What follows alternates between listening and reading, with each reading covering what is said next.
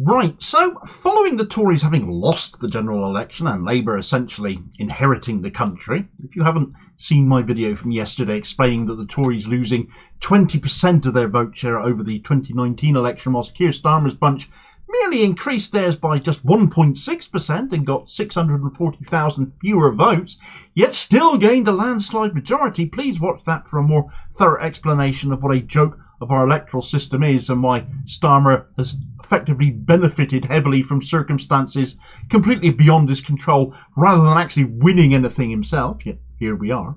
He's now the Prime Minister and therefore has set about building his cabinet, and I know many creators are going to have gone through a who's who of the next government, and I have no doubt I will revisit many of them, rancid as they are, as they prove that with the policy decisions to come. But given the lack of disabled representation in government, given as a demographic what a target the long-term sick and disabled were under 14 years of the Tories, and my own background as one of thousands of unpaid carers up and down the country who have given up everything effectively to care for sick and disabled family members, I think such families affected by such matters deserve a heads up about who Starmer has just put in charge of the DWP, because I'm afraid you might not want to get your hopes up much with Liz Kendall now in charge there. For all the Tory claims about being tough on benefits, over the next 5 years, there will be 600,000 more people on sickness and disability benefits, and these benefits will cost an extra £33 billion. That is more than our current day-to-day expenditure on defence. The Office for Budget Responsibility says the sustained rise in health-related worklessness is holding back growth and living standards while putting ever greater pressure on the public finances. Yet all we get from the Tories is more of the same. More of the same half-baked programmes. Right, so that was footage of Liz Kendall there, the new Secretary of State for Work and Pensions, complaining to an audience hosted by the think tank Demos that under the Tories we were basically spending more on benefits than on defence, which implies the expense of one is to blame for the lack of spending on the other. That's how many people will read into her words, which is why the words she chooses to use matters. And the fact she is the Minister for Work and Pensions now shows that the very largest part of her budget, pensions, that's in her job title after all, would be the largest part of that expenditure. But she doesn't ever mention pensioners, of course. It's the dog whistle language of blaming those she believes should be working, though many clearly can't. And she doesn't trouble herself to ask why they can't, what their circumstances might be, because it's all about blaming the Tories, isn't it? Many of us in families affected know full well the impact Tory cruelty has had on all of us. It's been a matter of survival. It's not exactly survival of the fittest we've been talking about here, is it? It's more luck of the draw as to who managed to get a successful personal independence payment claim or not, who managed to get the universal credit disability premiums or employment and support allowance if still on the old system of benefits. So what exactly Labour would do instead now isn't very clear. In their 136-page manifesto in this general election, for example, the word benefits only ever applies to economic benefits. That's the way it's brought into conversation throughout the manifesto. We're not talking about social security there. Social security itself is mentioned just once, and that's in relation to cracking down on fraud, and universal credit is mentioned only once as well, to be reviewed rather than scrapped as unworkable, and mentioned in terms only of making work pay and reducing dependence on benefits, whilst in the same section discussing child poverty hitting 70,000, yet without any trace of irony, this is the party that repeatedly refuses to end the two-child benefit cap, of course. The word welfare, as it happens, is mentioned just twice, but only in relation to animal welfare and not human welfare.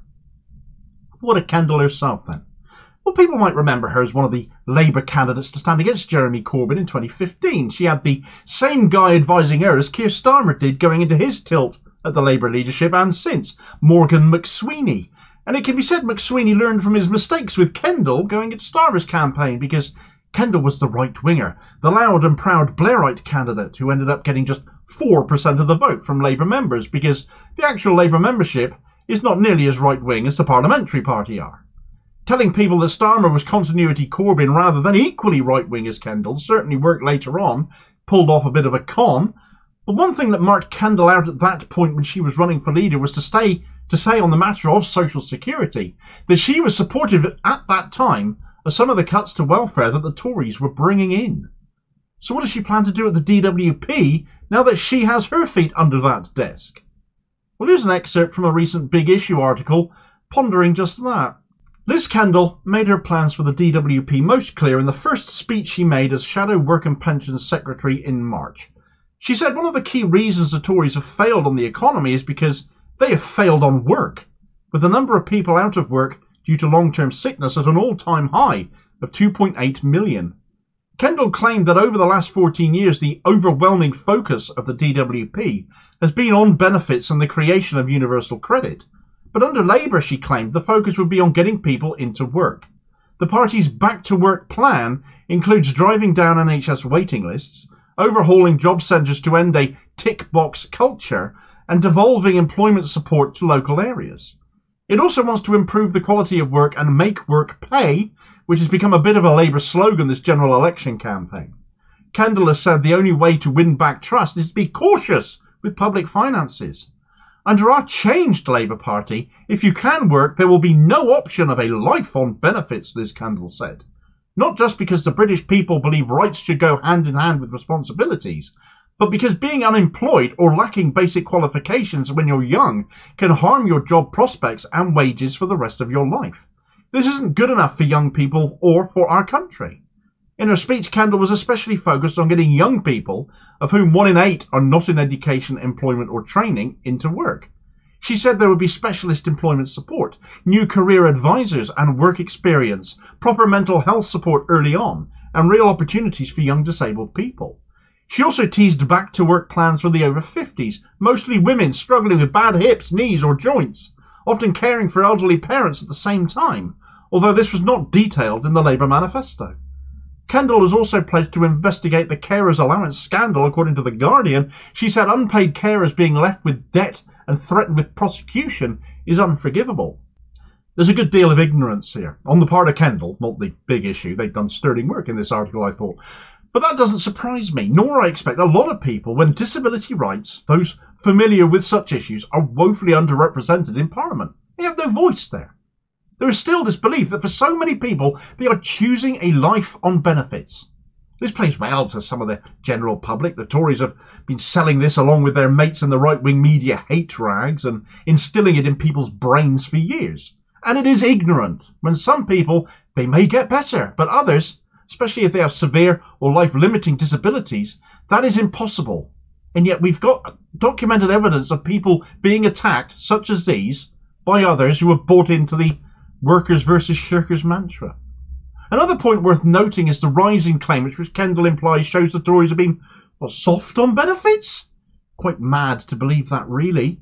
Now, the Universal Credit Project does have an enormous backlog. It has suffered from delays. Yes, delays in helping people worst of all, but given how badly the Tories have handled a number of issues over the years, COVID, the pandemic, which has led to many people suffering from long COVID, unable to work as a result of that, more claimants because they never took the pandemic seriously, but also years of austerity, years of forcing ordinary working class people to struggle whilst at the same time decimating the NHS, increasing outsourcing, making it more expensive, more of the NHS cash going to shareholders rather than the service, privatisation by stealth and effect that has seen cases of mental health issues skyrocket, whilst overseeing less provision to actually deal with that growing problem, and with money going to the pockets of shareholders, money isn't being invested into delivering a better service for them.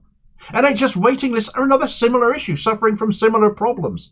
People waiting for procedures and operations are being unable to work in the meantime. And with Labour's answer to that being to increase private health provision, which will not work because the private health sector simply lacks capacity, and it should be noted that many health professionals work in both the NHS and private practice, for example. So bringing in more staff, more private health integration, isn't necessarily going to increase the available care, because many of the health workers themselves, in many cases, already work both. It's mad, and will just waste money, in my view. Won't actually solve very much. But coming back to Liz Kendall and getting NHS waiting lists down to get some people back to work, who obviously can once treated, she might be being a tad optimistic unless Labour get a damn sight more radical about healthcare and do what must be done. Train more staff here, absolutely yes. But given that that takes years, get health workers back here when we need them now, people who left the country, left due to Brexit, the state the NHS under the Tories ended up in, genuinely fix it. Do I believe they will do that? Heck no. I think the amount of private health donations the likes of Starmer and Wes Streeting have taken makes that abundantly obvious. But getting work to pay sounds fine. The economy would get a boost with more money in ordinary people's pockets, and I would agree with that, instead of so much going to line the pockets of the rich. But if you can't work due to your health or your disability, then that is still a moot point.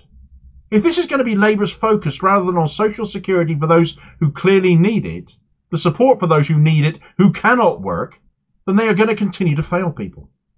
She spoke of justice for unpaid carers getting chased for overpayments of carers allowance. This I wholeheartedly support, having been on that benefit myself, and this channel allowing me to get off it about a year ago now. It wasn't until I'd been overpaid, actually, that I was allowed to end my claim for that. I tried to end it before I reached that point, because I'm aware of this sort of thing. I wasn't actually allowed to. Wasn't allowed to end the claim, because I was still a carer. Obviously, I'm still a carer. And it should be noted that should you go 1 penny over the earnings limit with carer's allowance, you are expected to repay the entire amount for that week. It becomes a trap when they are supposed to track all of this. The DWP is supposed to keep track of this business, yet they failed to under the Tories. And then the DWP has come for so many people who did not realise they'd been overpaid under the Tories. It does need sorting, and there is injustice here. But, and it's a big but, Kendall's saying that this goes hand in hand with saying over 50s need to get back into work, and she mentions people having had joint replacements once recovered getting into work. But also crucially mentioned that they might be caring for elderly parents at the same time. So there is an implication that carers may be targeted to find work, if they haven't already, around their caring duties. Or what? What are you going to do about that, Liz Kendall? Take away their carers allowance? That benefit needs reform, yes, but not that kind of reform. There is certainly cause, I feel, for disabled and long-term sick people to keep an eye on Kendall. She's a cause for concern, in my view. Her rhetoric is that of the Tories who came before her, and Labour is all about change, as their slogan implied. Well, I'm not seeing it here. Meanwhile, here's a video recommendation where Keir Starmer last September decided it was a good idea to ditch a promise he had made to the long-term sick and disabled to enshrine their rights and bring them into line with UN recommendations. Now, why would he do that, I wonder? His lies extending to the disabled are, I suppose, an example of inclusivity. He's lied to everyone else, hasn't he? Why not them too? And I'll hopefully catch you on the next vid. Cheers, folks.